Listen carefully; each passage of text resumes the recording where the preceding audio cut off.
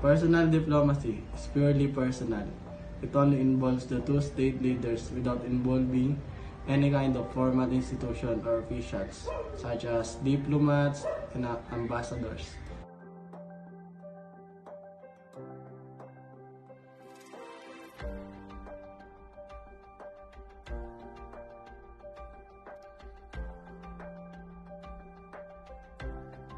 How personal diplomacy is conducted and it is resulted depend on each personality of the two state leaders.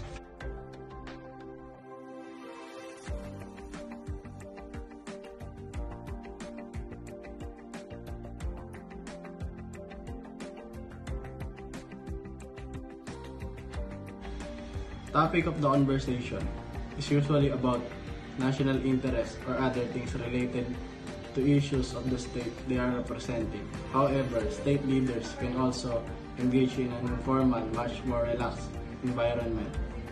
Interaction happen between the two leaders. There may symbolize friendship between the two countries, hence a form of diplomacy. Personal diplomacy means being polite and respectful, yet still assertive on your manner, and can be considered the art of getting what you want in a manner which benefits others as well as yourself.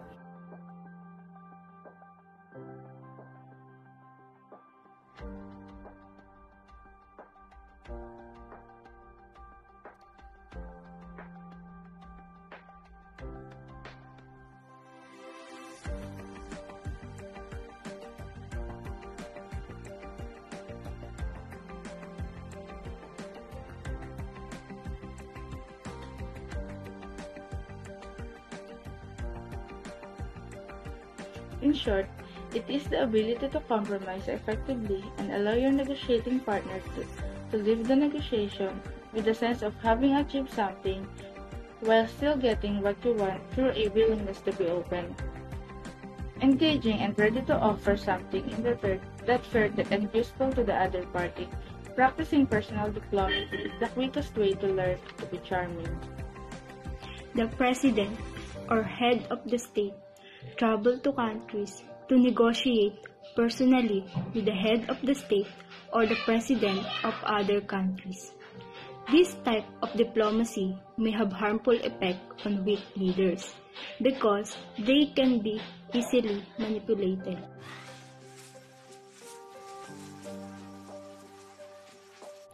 A summit meeting is a meeting of heads of state or government, usually with considerable media exposure, tight security, and a pre-arranged agenda.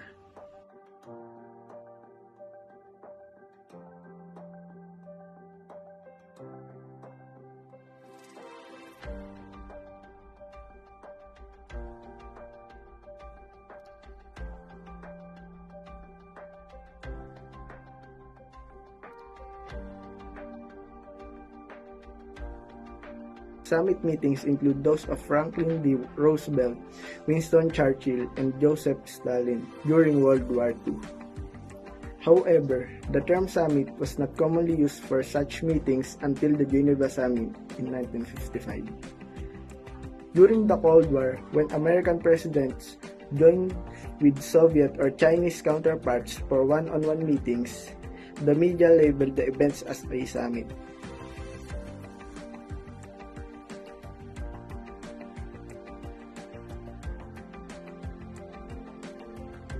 Summit diplomacy is when the parties agrees to come to meet and discuss an issue at a particular place. The effort is usually arranged around a specific issue that all parties want to reach an agreement on treaty, trade, deal, as opposed to regular diplomatic stuff.